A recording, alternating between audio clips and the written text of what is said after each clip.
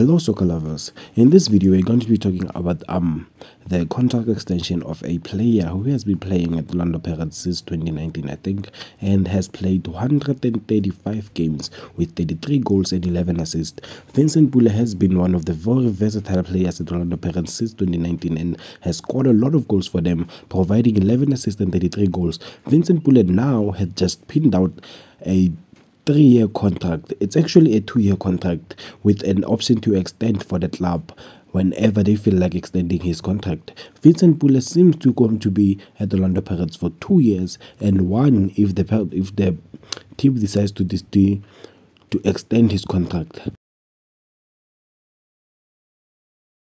Now that the Twitter account have confirmed that Vincent Pule is going to be at the Orlando Pirates till 2025, and it's a good thing for them, and I think that they did a wonderful thing by extending his contract, as Vincent Pule is one of those players that threatens the defense when they're playing in a match. Please bear with me if I am stuttering too much. I am still learning here and I'm still learning to get used to this platform, which is YouTube.